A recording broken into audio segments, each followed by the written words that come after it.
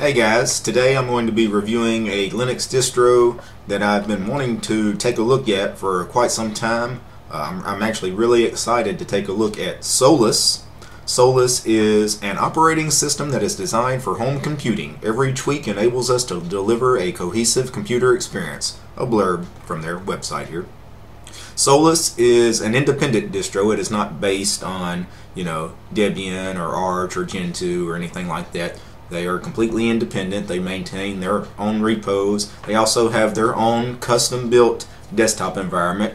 You guys may be familiar with the Budgie desktop environment. I'm actually not that familiar with Budgie. I've reviewed one distribution on this channel before that used the Budgie desktop environment. That was the Ubuntu Budgie edition, and I really like the Budgie desktop environment. So I wanted to review Solus mainly because of Budgie. I wanted to see Budgie in its native operating system, if you will. It was designed specifically for Solus. Solus comes in 3 editions. The main flagship edition, of course, is Solus Budgie. They also do Solus GNOME for the GNOME desktop, and Solus Mate for those of you that want to use the Mate desktop environment. System requirements: you need 2 gigs of USB drive space or blank DVD for creating your live disk. You need a minimum of 10 gigs of disk space. You need a minimum of 2 gigs of RAM, and you must have a 64-bit processor. There is no 32-bit ISOs for Solus. Alright, today I'm going to be installing Solus inside VirtualBox. So I've downloaded the ISO.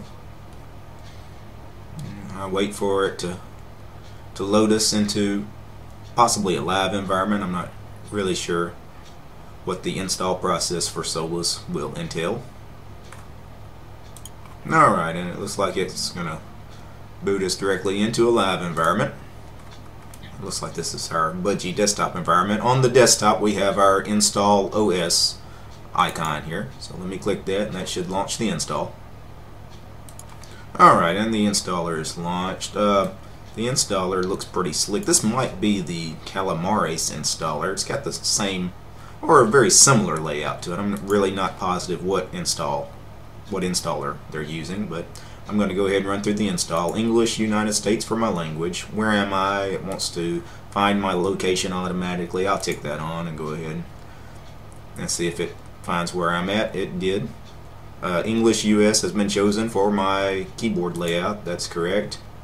And here is where it chose the time zone for me. It actually did choose the correct time zone here in the US. I'm in the central time zone. Disk. Now here is where you would partition your drives if you needed to. I'm just going to give Solus the entire 15 gig hard drive of this virtual machine I created, and that's what it's chosen as default, is to automatically partition this empty disk and install a fresh copy of Solus. So I'm going to go with that. Advanced installation options. You have the option of using LVM, Logical Volume Management. I'm not going to tick that on. What name should this computer use on the network? So I'm just going to give the computer a name, Solus VBox. Install a bootloader is ticked on by default. You really need to install a bootloader unless you have a real reason not to install a bootloader and you are an advanced user and know what you're doing. I can't think of any reason why you would ever install an operating system and not install a bootloader, so make sure you have that ticked on. Alright, Solus is going to be my username. Solus is going to be my real name. I'm going to give this a simple password. And this user should have administrative capabilities. That is ticked on. I'll let that stay ticked on. I don't mind my Solus username having root privileges. And a review of the user we just created. The username is Solus. He will have password. He will have to use a password to log into the computer. I like that. He will have administrative capabilities, so we can use sudo and change the system when we need to with that user without having to change over to a root user. Alright, language and region, all of this is correct. Installation, it's going to create a 1 gig swap and a 15 gig partition. Yeah, that's cool. Users, we already created our users. System details, yeah, all this looks good. Gonna click install. It's gonna warn me it's about to format the drive and write to the disk. I'm gonna click OK, and I'm gonna let the install run. It'll probably take, I don't know, 5-10 minutes for the installer to complete. I'll be back. Okay guys, the installer is completed. That was a super fast install. That installer may have taken 5 minutes, maybe. So let me reboot the machine and launch our freshly installed Solus. Alright, now rebooted the machine, and this is our freshly installed Solus. See how long it takes for boot up time. Alright, we got to a login manager very fast. Really quick boot up time. And let's see how long it takes for our Budgie desktop environment to load after we enter our password. And that was really quick, especially being the first time for logging in. A lot of times the very first time you log into your newly installed desktop environment, it takes a little longer than usual. I'm going to pause the video for a couple of minutes to run some updates, and also to try to get the VirtualBox guest editions installed to get a proper screen resolution for this review. I'll be right back. Okay guys, I'm back after about an hour. I ran an update. The update didn't take too long, 5 or 10 minutes. There were about 300 packages to update, but it took me a long time to figure out how to get the VirtualBox guest editions installed in Solus. I will warn you guys that are going to try Solus out inside VirtualBox. It is missing some dependencies that are required by the VirtualBox guest editions. You need to install GCC. It's not installed by default in Solus. That's the C compiler, GCC. You also need to install make. Also, I could not get it to work with the current Linux kernel, so I had to use the current LTS Linux kernel to get the VirtualBox guest editions to install properly. But anyway, on to the review. So I'm going to go through the menu here in the Budgie desktop environment and show you the programs installed by default on Solus. Alright, so under accessories we have our calculator, we have our file manager. Let's see what file manager they're using. Looks like the standard file manager in GNOME, which is Nautilus. Let me see if I can find the about. Yep, files. That is the GNOME files. That's Nautilus.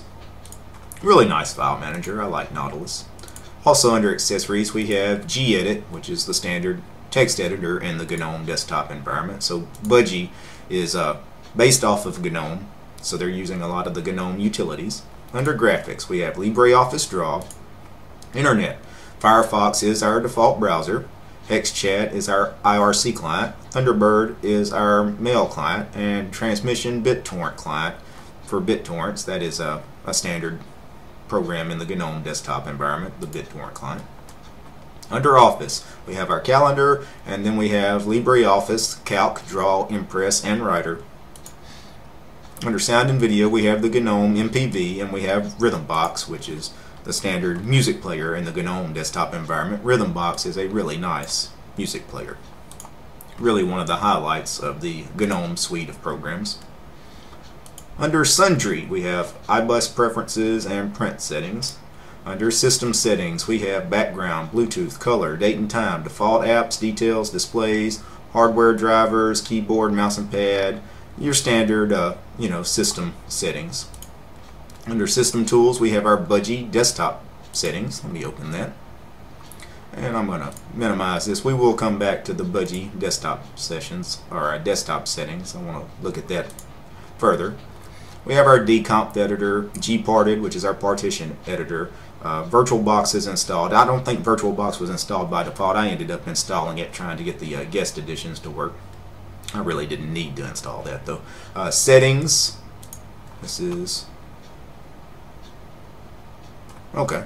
It's like the GNOME settings. You know, you have all your various settings for background, display, privacy, and all that. Also under System Tools we have our terminal, which should be the GNOME terminal. Let's see, about GNOME terminal 3.26.1.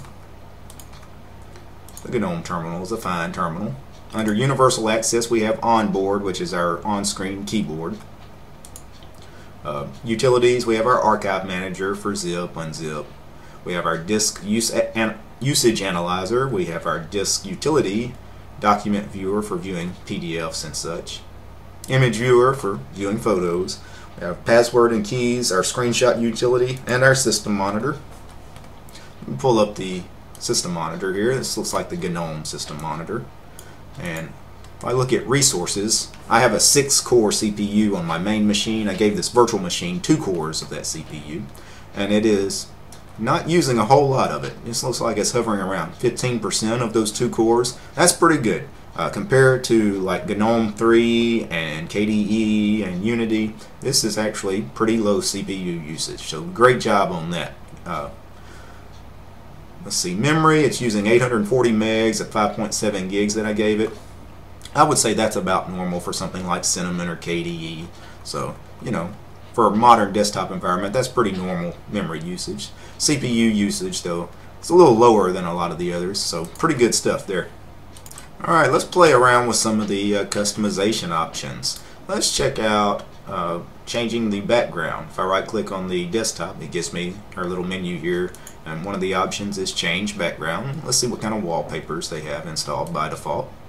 We have the option of changing the background or the lock screen. I'm going to change the background. And they have some pretty cool both like nature photos and a little bit of abstract art stuff going on here. This is pretty cool stuff. Yeah, really nice wallpapers by default. I like this. Let's see what kind of theming options we have here. Back to the Budgie settings here. Under style, we have our settings for our widgets, icons. It's using the Papyrus icons. The only other icon set that it looks like is installed is the Adwaita icon set, which is that hideous icon set that comes default in the GNOME desktop environment. We have options for fonts, windows, bottom panel, so I guess we can adjust the panel at the bottom of the screen. Now, we also have options for our auto start session, so this is the programs that launch when Budgie first launches. In the bottom right hand of the panel here, you have this little icon. If I click on that, that brings up a lot of the applets and notifications. You see our calendar here. Under notifications, we would have all of our notification messages here. We just click that to get rid of it. There was also some session stuff at the bottom. You see, we could hit the power symbol there and log out of our session. Let's briefly discuss package management. Now, Solus is a rolling release distro. It is an independent distro, so it uses its own custom package manager, its own repos. They have their own software center here. The software center is very intuitive. You have, categories. You can also just do a search for whatever program you want to look for. So Firefox is already installed, but if it wasn't, I could search for it. And you see Firefox comes up in our search results. We also have our settings here to do some various settings in the software center. For those of you that prefer to do your package management stuff in the terminal, you can just launch a terminal, and the package manager for Solus is EOPKG.